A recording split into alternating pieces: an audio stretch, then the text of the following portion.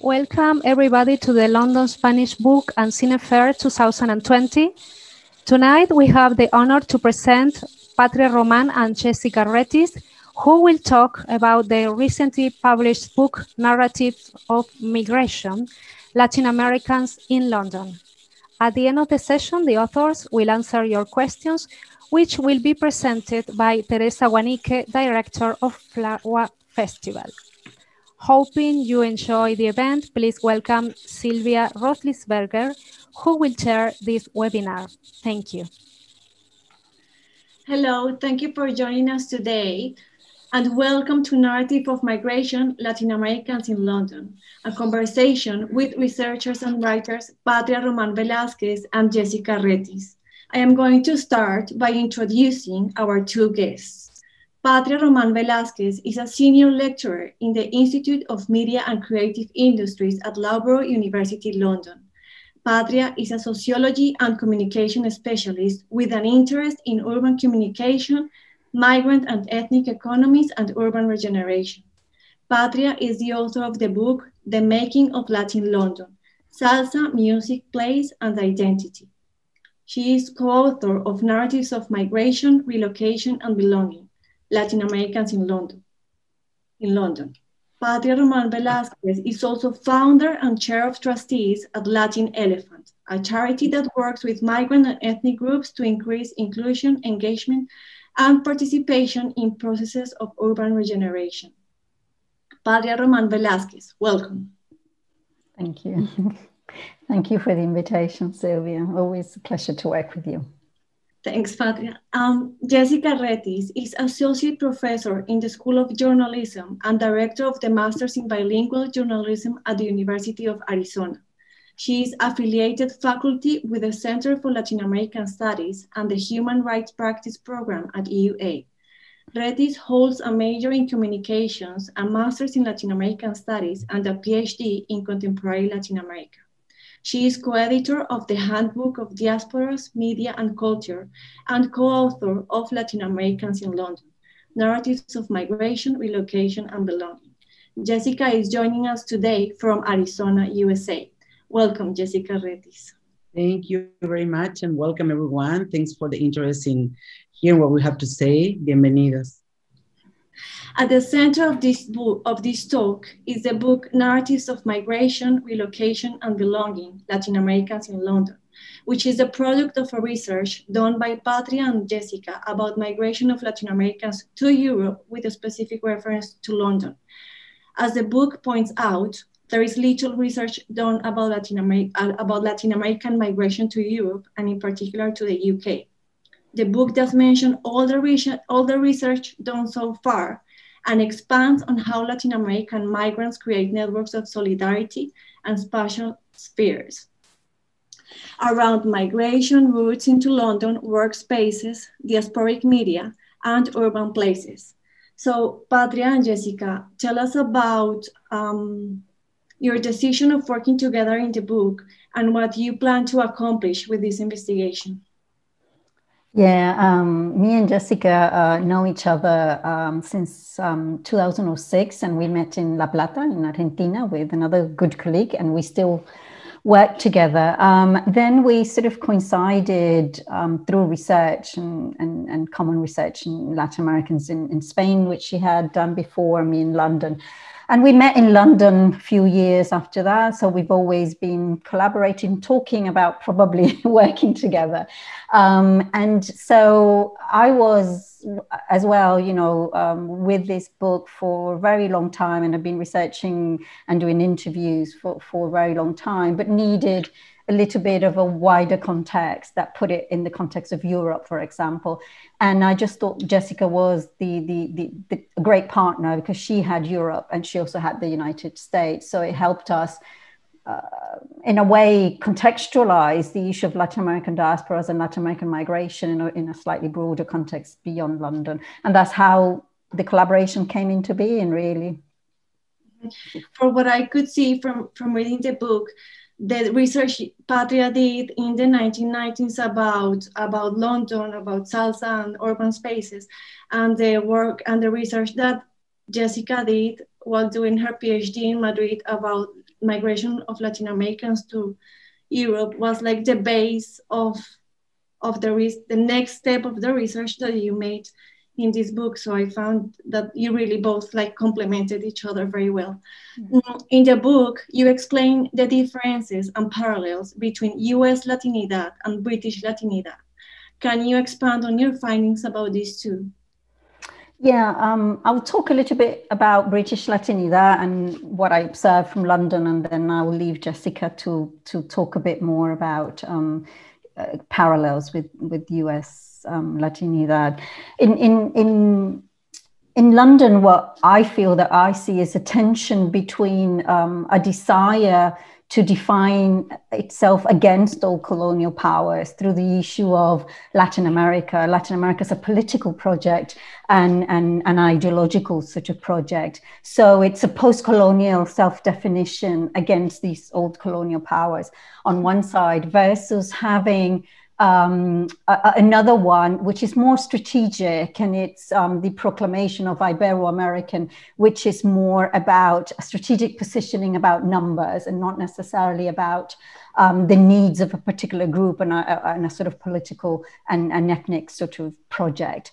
That tension of the Latin and the Ibero, it's embedded, that amalgamation is embedded in concepts of British Latinidad.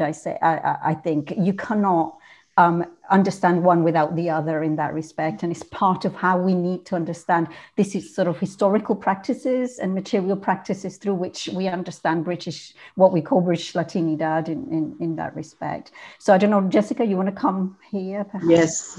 So we, well, it's a very complex approach in trying to understand this.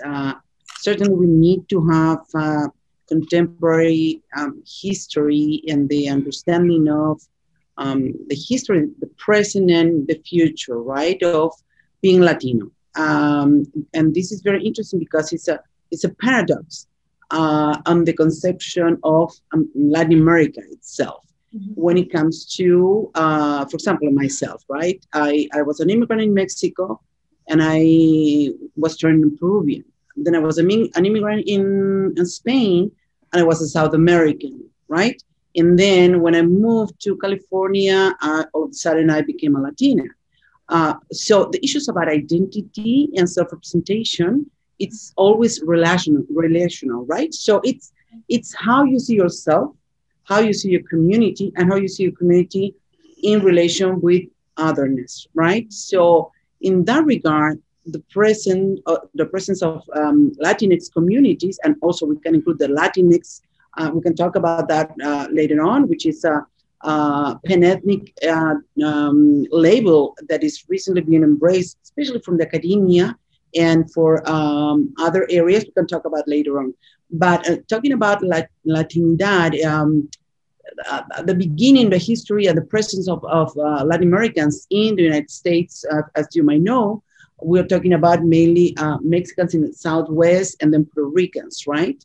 So these two groups somehow also relate to the entire population in the United States. Throughout the years, we have been having different ethnic labels, whether Hispanic, Latinos, Chicanos, Tejanos, right? New Yorkers, etc., right? So all these different ethnic levels have different specificities and geographies as well, right? And also they have a momentum in the history, right? So in the 70s and the 80s, when the larger migration from Latin America started coming to the United States, no US-born Latinos, because Mexicans and Puerto Ricans have been here before the country was built the way it is geographically. Basically the administration was trying to put together this group of people and then decided to use the label Hispanics, right?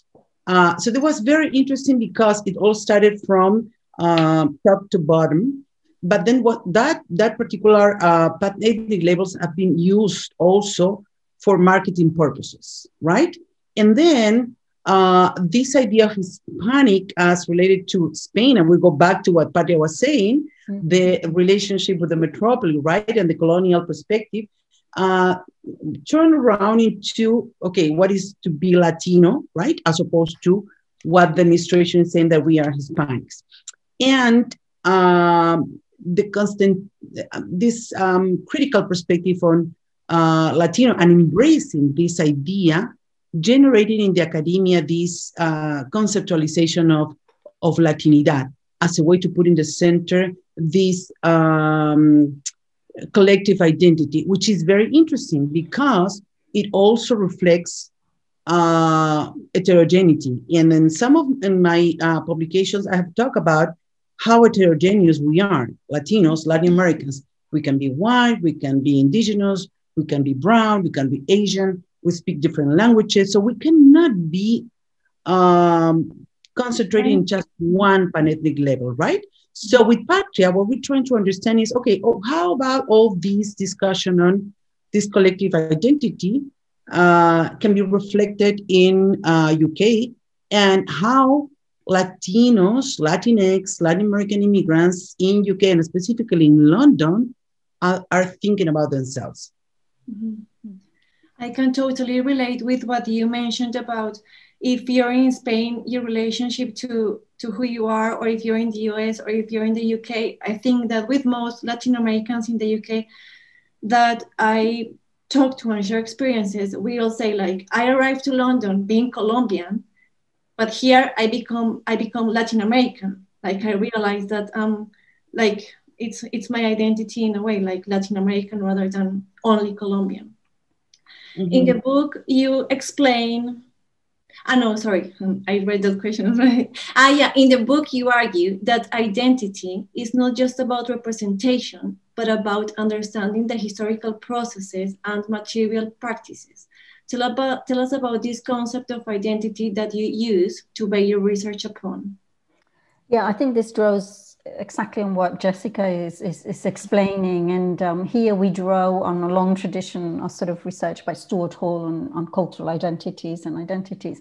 And it is about understanding the present in its relationship with the past, but also with the future. So it's basically about how we understand sort of the material practices in the present, but in relation to that historical, colonial, at times, and quite violent past, for understanding people's sense of identity and belongingness, but also with a sense of not necessarily being stuck in the past, but also about the future, about transformation, about how it sort of develops in relation to its context in that respect, and always being in a constant sort of flux and process of transformation, about its relationship to the geographical places as well in which you are placed at a particular context, which is what Jessica was saying as well. You know, in a similar instance, for example, for me, am I Caribbean, am I Latin American, am I Puerto Rican,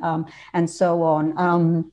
And I think that this is the main concept which we draw from in relation to cultural identity and its relationship with places that Stuart Hall sort of introduced, I think, in the 1990s or so. And he's been working with that for a very long time, also sort of originally from Jamaica, Black British Caribbean scholar in that respect. And also the fact that we have been collaborating in this, you, Silvia, should seen as, exchanging ideas and getting very passionate in trying to understand, because we are also part of the subject that we are researching about, which is a very interesting position as researchers, because we have been feeling that situation, right?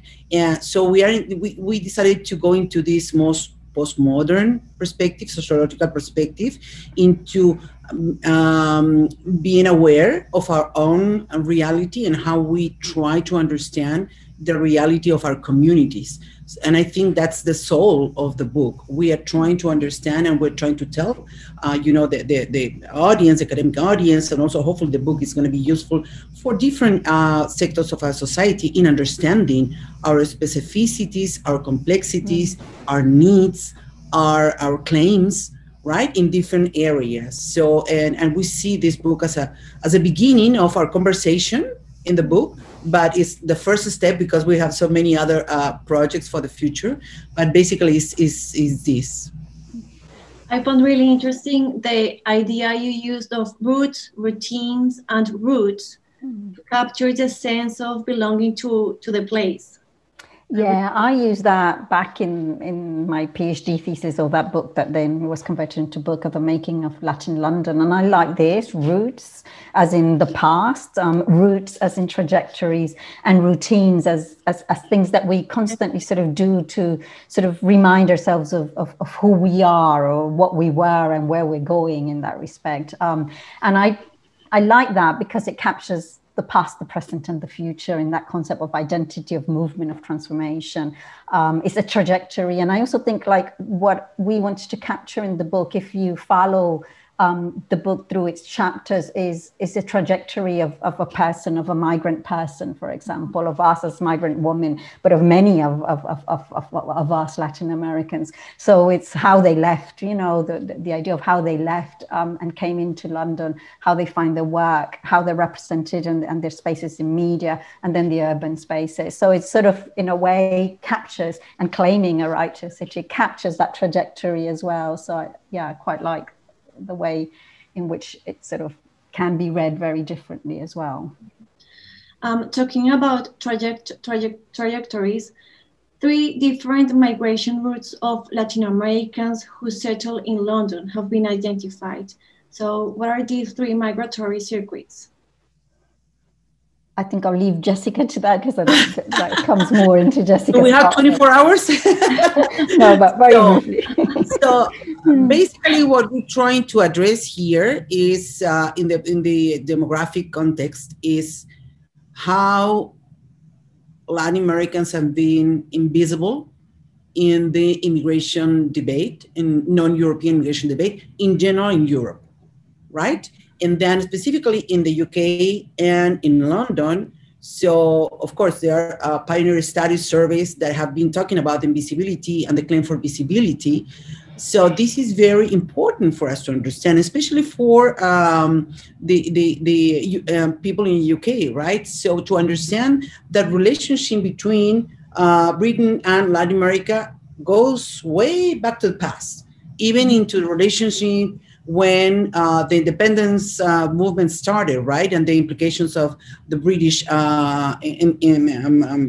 metropolis in this area. So it was very interesting when we were doing the history of Latino media, for example, we found that the oldest Spanish language newspaper was Colombian, was El Colombiano, right? It was someone that was trying to lobby in the British capital about these necessities of for the independence movements, and that was sort of the same if we think about the oldest Spanish language publication in the U.S., which was in the Mississippi, in New Orleans. It was also this sort of idea of circulating these needs, right? Of the different groups in Latin America. So if we go back to that, then we will see that what demographers talk about is how population flows follow the capital flows, right? So there's a reason why we do have Colombians in the majority of the Latin Americans coming from Colombia. There's a reason why we have groups of Brazilians in the UK, because there is a liaison before that. And I invite people to read that chapter because there's a lot of information there in order to understand that contrary as public discourse tends to say that immigrants come because they are poor, quote unquote, it's more complex than that. So population flows really follow the capital flow by the other way around. And it's interesting because also the capital flow goes back to the countries of origins in the way of remittances, right? Also in the capital flow goes back in the way of family reunification. and it's very complex. In the case of UK, for example, it's very interesting because we found in our field work that we're not only finding, let's say, Silvia, talking about Colombians, right? We're not only finding Colombians coming from Colombia to London, but also Colombians going through the second or third migratory processes because they were already in Madrid or they were already in Valencia, and then things didn't work the way they were expecting, and then they go back, they go to London because they have a friend, a family, you know, immigrant networks, right? And because of Brexit and those situations, this is how we end the book.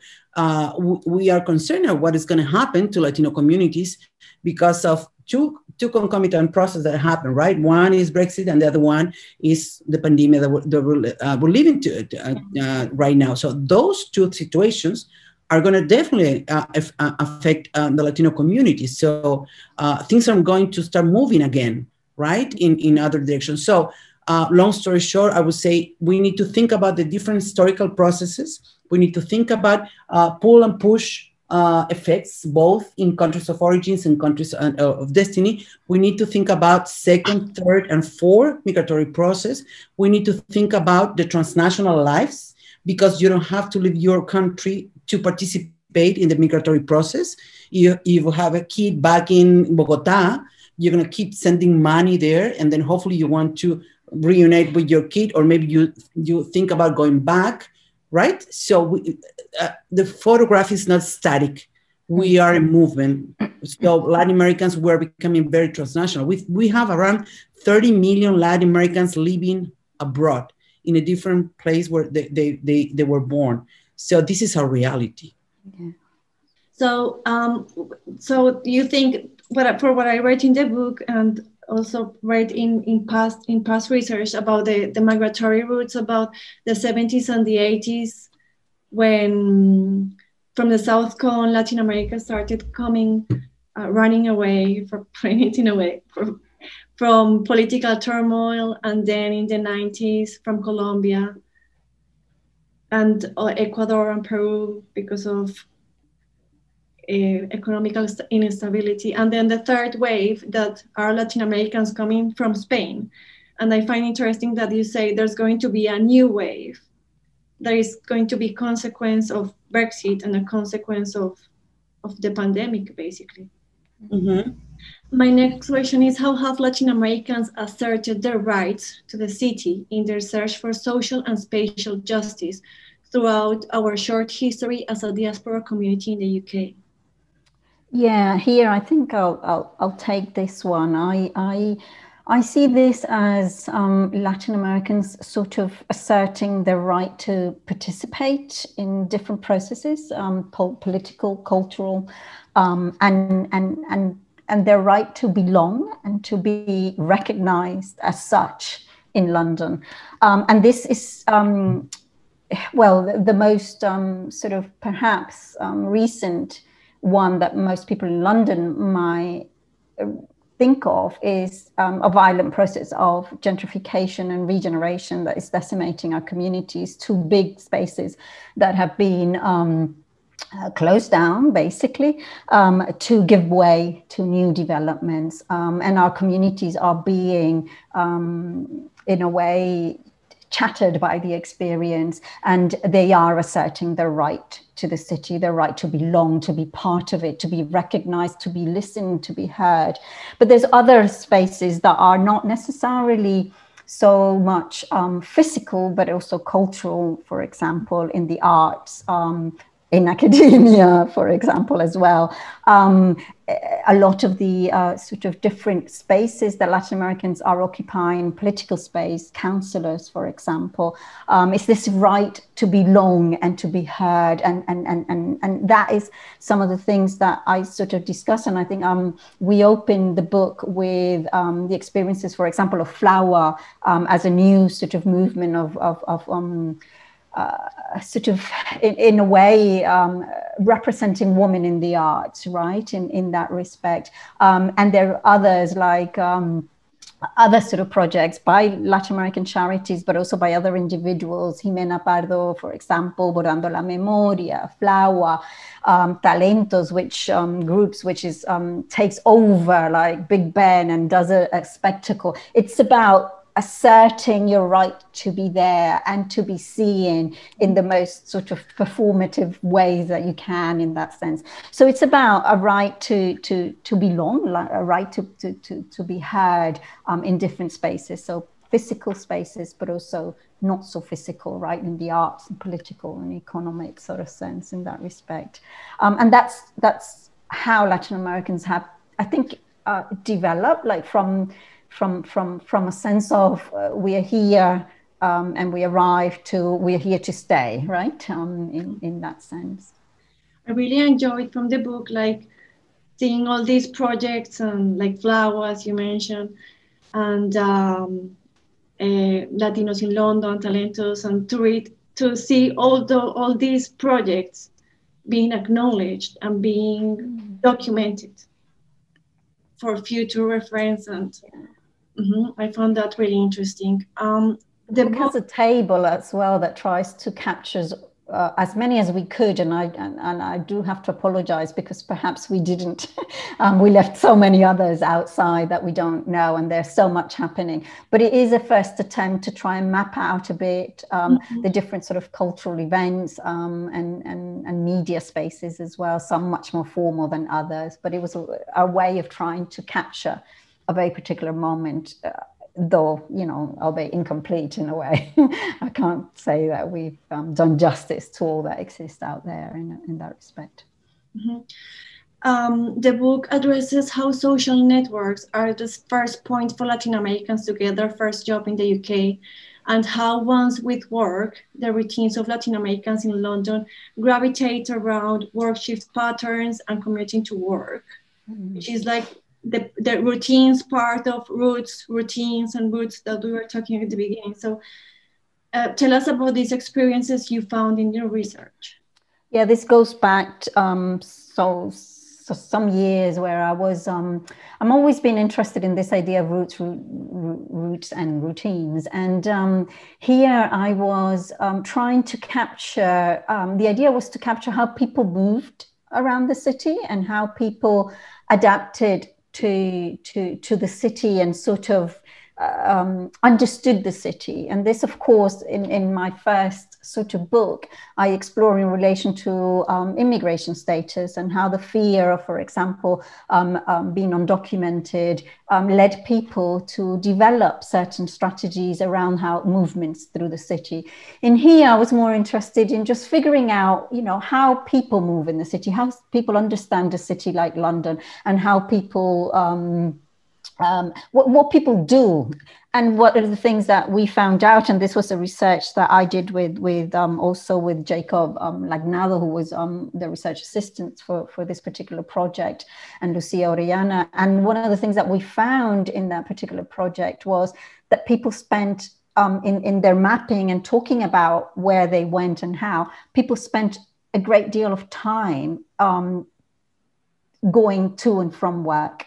And at times sort of going at 4 PM, not coming back till 4 o'clock in the morning, and different shifts, right? 3 shifts throughout the night, moving from one bus to the other, walking from one place to the other. And so it tries to capture that sort of very precarious rhythms of workers, and in particular sort of low skill sort of workers, and most of them were working at that time in cleaning sort of sectors in the city of London. So it captures that, and it captures in a very, I believe, sensitive way. It also captures some of the ideas around conflict, about sort of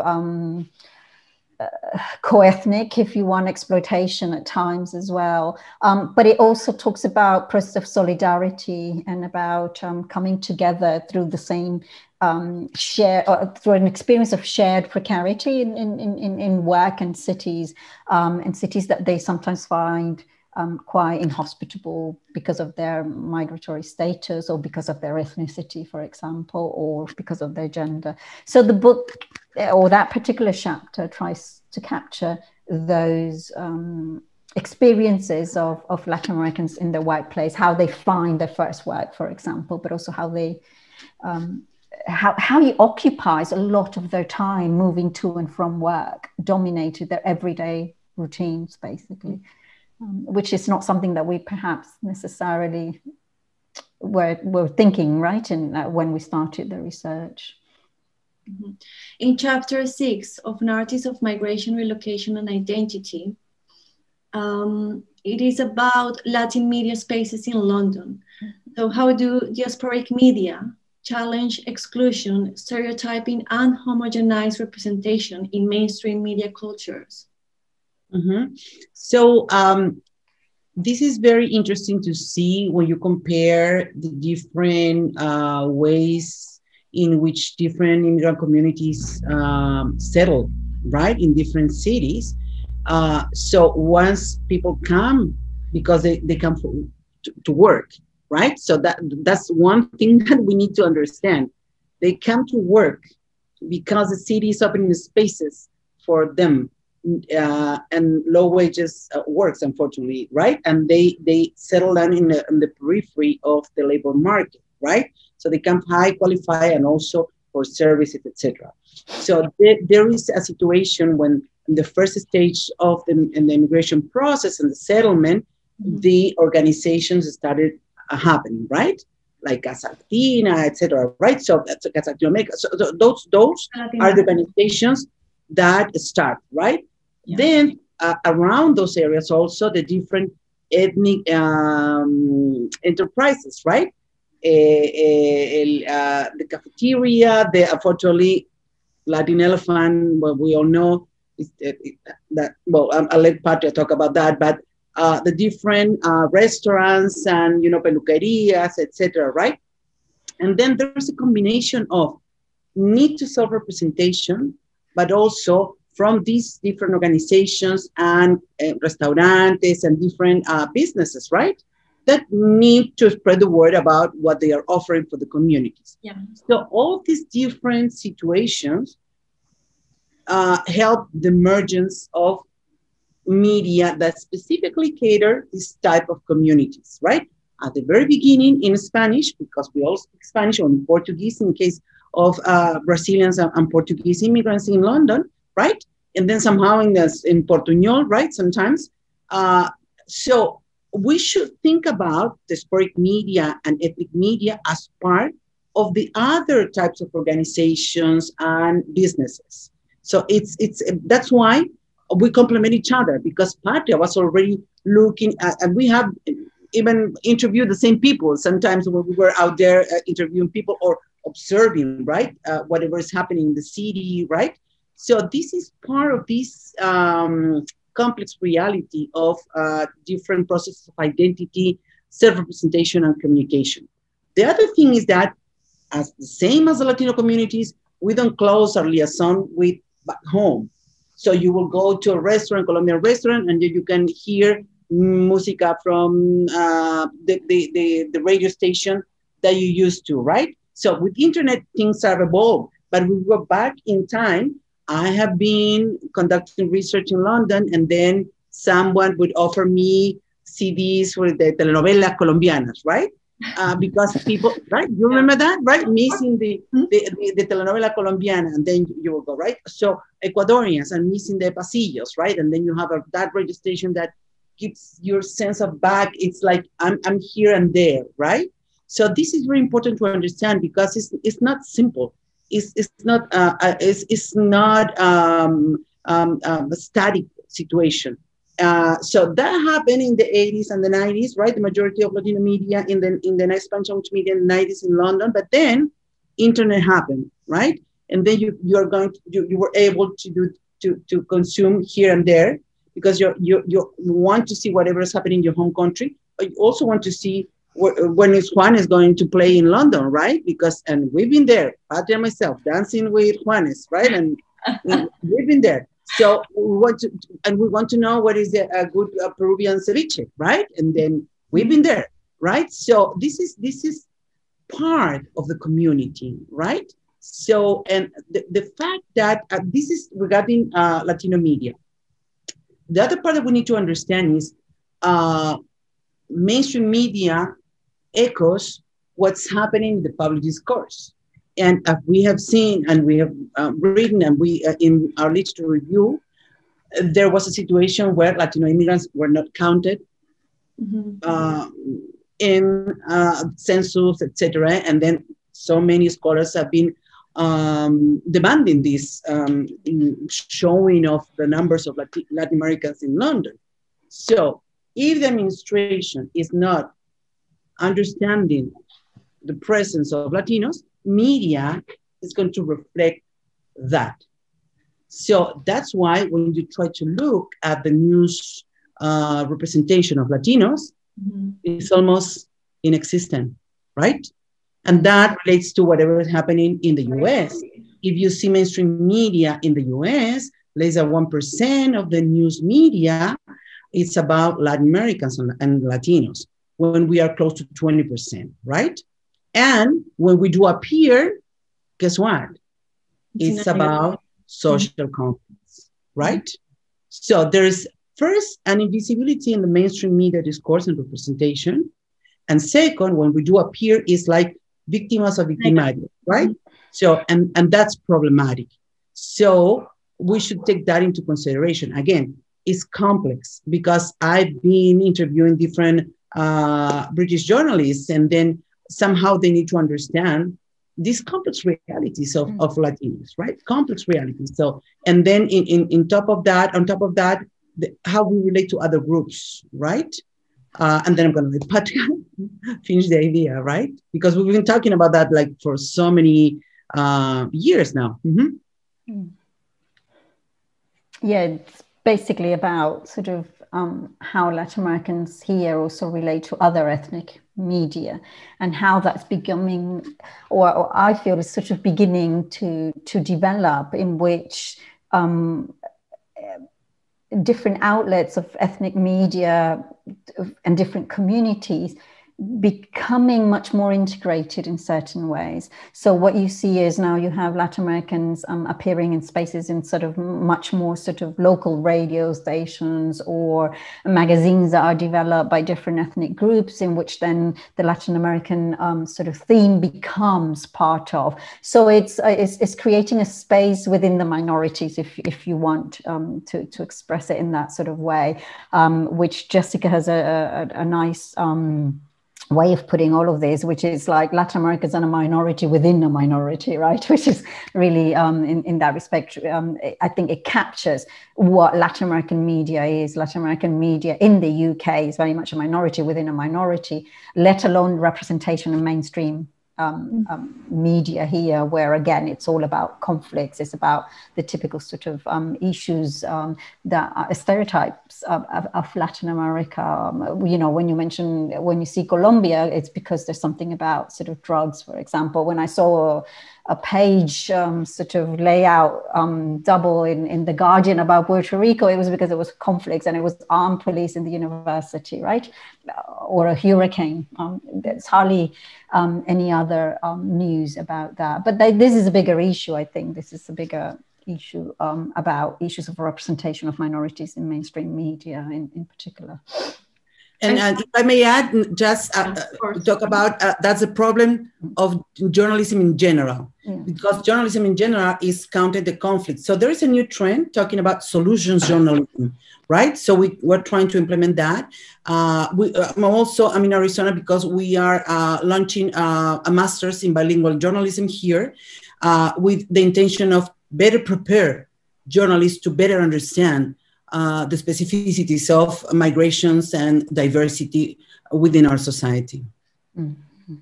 Yeah, as a journalist, I found this chapter really interesting. And I think this is like a great first attempt into researching all the media and our inclusion in media and what we can do to get more involved in media. And in regards of what Patria was saying, and Jessica as well, about stereotyping in the media sector. Like when I arrived here and we talk with people about literature, like someone would say like, oh, I read a book from about Colombia, and I thought it would be like fiction, and then they would say like, yeah, about drug cartels. And then I would be like, but that's not the only literature that is produced there. So that's why I decided to create Literary South, to talk about the other literature, I mean, the literature of Latin America, which is not what people thought. Like when people think about books from Latin America, they go about books about dictatorships or even football or tango or things like that. And I'm like, we can write about many other different things. So I see what you're saying about how we Latin Americans are trying to change those stereotypes with media initiatives or cultural initiatives. Let's talk about the concept of Latin urbanism outlined in chapter 7 of the book. Previous research by Patria identified 2 key moments in the trajectory of Latin urbanism in London.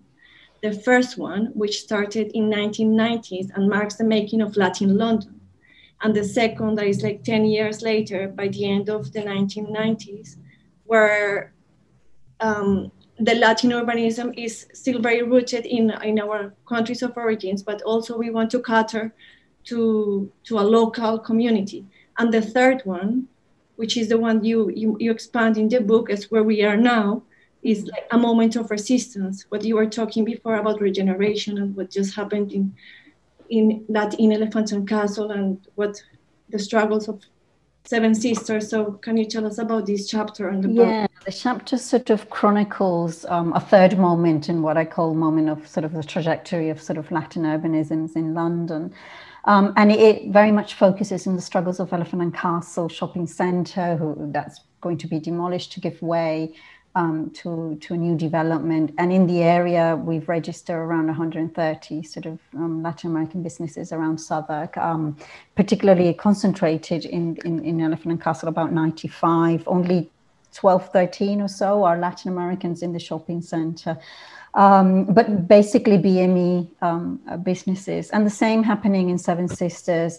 These have been going on, struggles have been going on to defend that space and to keep it part of community sort of assets for over 10 years. And in the case of Seven Sisters, coincidentally, it hasn't reopened. They've been in a long battle. They've been given compulsory purchase orders, and it hasn't opened since March, when the lockdown sort of started. And in reopening businesses, they're keeping it closed. So the community's lost 2 big spaces, community spaces. You know, they are more than just where the businesses do their, you know, their everyday sort of surviving in the city. What Latin urbanism is a concept that developed in the beginning of the 1990s in relation to Los Angeles, for example, in the United States. And I sort of captured that.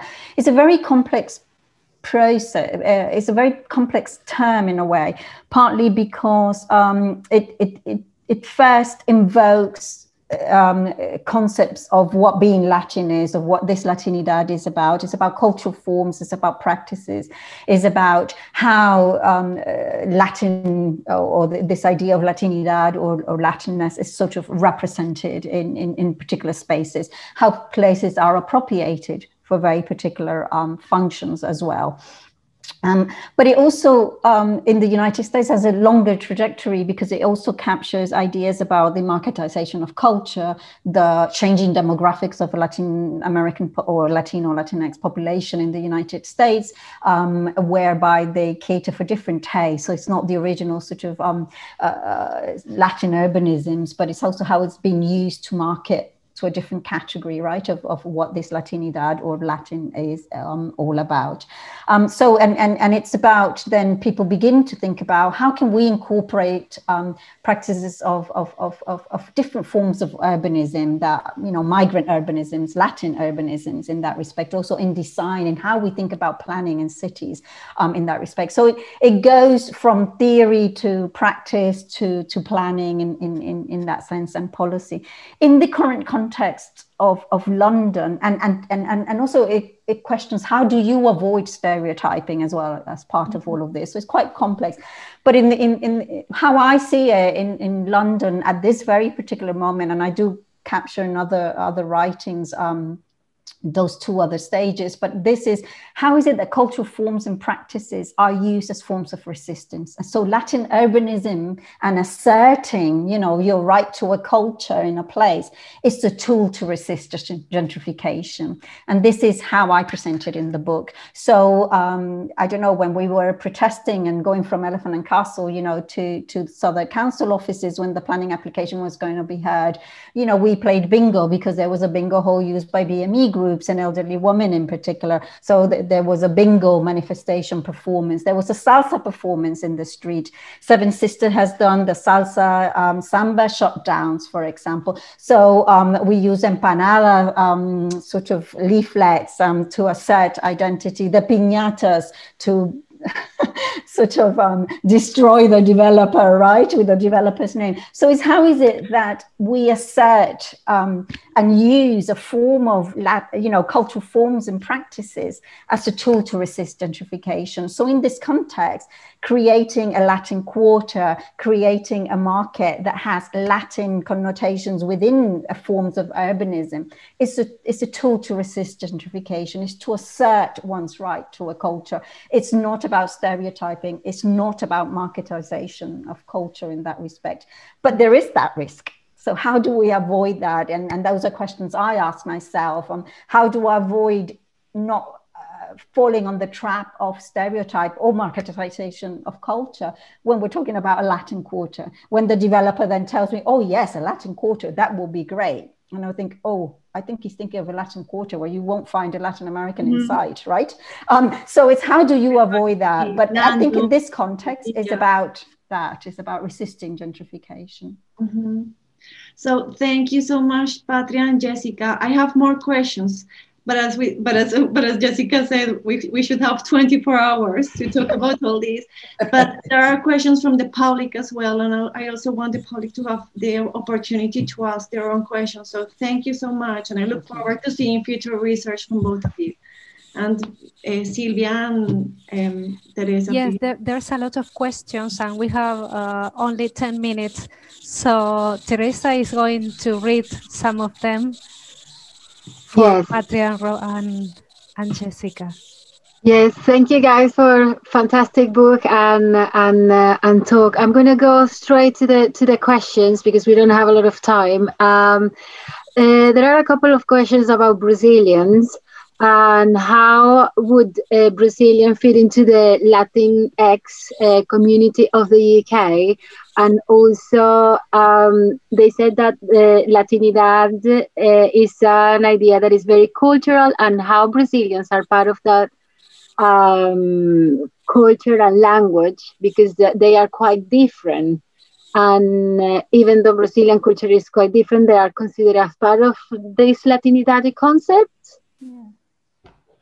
Yeah, I think resilience is one word I use a lot in the book, how Latin Americans have a sense of, it's resilience, what's keeping them fighting for these spaces for so long, basically. And it is a very resilient community, a community that emerges.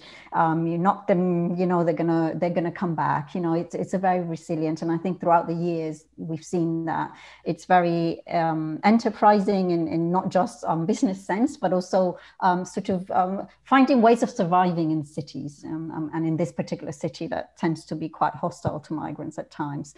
And Latinidad is a concept that includes, resilience as much as, I think Hispanic is the one in the United States that excludes the sort of Portuguese experience, but no, Latinidad does. And here it's this idea of Latin America as a political and ideological project, of which Brazil is part of that geography as well, right? So it's a geographical, political, and ideological sort of concept that captures resilience in London.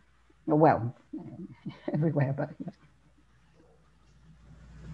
Okay, what about divisions within the Latin American community in London, especially in relation to those who came here directly from Spain and are kind of considered Spanish by other Latin American people? Can you tell us a little bit, or how did you see this?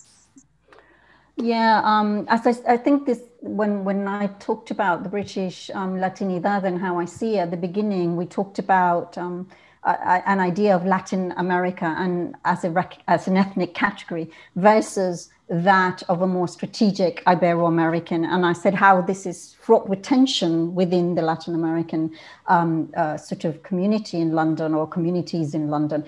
But this concept of British Latinidad, in a way, this is sort of captures that tension and captures perhaps even more tensions around class and ethnicity. Does it capture, you know, the sort of experiences of indigenous Black Latinos as well? And we want to see it as that. It's a very heterogeneous concept. We need to think of it not as one definition. It's the tension is part of who we are, and it's part of that conflict of how we defined ourselves. And that's how I see it. I see it in myself as the person, in ourselves as communities as well in London. Those divisions are part of it. And there is the concept of British Latinidad is fraught with that tension, I feel, between the Ibero-American and the Latin American, for example. And the Spanish people coming here have very different needs as well. And, you know, these are things that CLAUC, the Coalition of Latin Americans in the UK, have taken on board very, very, very much. So I would invite you to sort of, find out a bit more about that debate through that organization. Mm-hmm. How does the class and generation categories interact in your research? For example, Latino children in the UK or middle-class Latinos living in North London. Is there any sort of category that you can talk us through? They are there in the routes into London. We didn't research with Latino children itself, but it's the parents talking about the children's growing up here, for example. There are ideas about broken identities, about discontinuities, in particular that first generation that left Chile, for example, in a very sort of sudden, abrupt, violent, right, sort of context. They come here and they feel like there's a sense of rupture, and they said, this is, you know, it was the Chile I knew, then it's my life here in Britain is a very different one. And the one with my children, it's a very different. So those things are there, issues about class, politics, different types of Latin Americans that arrive. You know, the one that comes here, study English, leaves, stays. So I capture it through different narratives. That's why the book is called Narratives of Migration, because there are loads of little stories, and we capture those differences through those stories. Issues about isolation or feeling lonely, for example, about breaks in identity as well. I want to piggyback in this, also trying to answer these last two questions. Going back to how heterogeneous we can be as Latin Americans, and I see it's a Venn diagram, right? And then how individual identity and collective identity are also relational. So it depends on who you're talking to and about what, and what momentum of your life and in what space. So there's a lot of variables, right? I can be Peruvian to you, but I follow Portuguese, so I can speak with the Portuguese people. And my research about Brazilians abroad, for example, Brazilians in Japan, it's very interesting because they are second and third generation Japanese Brazilians, but they just speak Japanese. How are they considered in Tokyo? That's another story. But regarding second and third generation, a kid that's born in London, the mother Peruvian, the father from Brazil, that identify themselves as Londoners, right? Mm-hmm. And that's perfectly right. So we shouldn't think about silence, but as fluid, when we talk about our identities, because we are the aquí de allá, and our kids are going to be the aquí de allá as well. And the fact that Patria and myself, we are mothers, and that's part of our, one of the pages in the book, is we're thanking also our kids, because we learned with them how the motherhood in the immigration process as well, right? And how intricate that can be, and how we should see this as an opportunity rather than a challenge, that we are richer because we belong to so many different cultures and we speak so many different languages and we like so many different types of food. And that's our richness as Latin American and as Latinx groups. Yeah, I think there's no need to sort of box as one thing, is what we're trying to say. It's many things, and it incorporates that diversity, that tension and conflict as well as solidarity. We always talk about solidarity and conflict because it captures all of those things. Okay, thank you. Unfortunately, time is limited, and there were some other questions that we have to finish. I think that Jessica has put in the chat. She has put already where you guys can find the book, and yes, I don't know if you guys would like to close. I would like to thank Silvia, the London Spanish and Zine Fair, Silvia, Rothlisberger, and Patria and Jessica as well. But I don't know, guys, we have 2 or 1 minute to close. So I don't know if you wanted to say anything else. I want to say something. I appreciate that we're all women here. Beautiful. Okay? Yes. This is beautiful. That's also some other, we didn't have time to talk about that, but we can talk about that, but this is beautiful. I'm very emotional that we're all Latin American, Latinx women here. Thank you. Thank you. I just want to thank you for inviting us, and thank you, Silvia, who's also I've worked together with and who helped us with Latin Elephant from the very beginning. So Silvia Rothlisberger, thank you for the invitation, and thank you, Silvia Demetila, yes. Teresa, for also hosting us and making this possible. Thank you for all of you, because it's been fascinating, actually, this webinar. We learned a lot.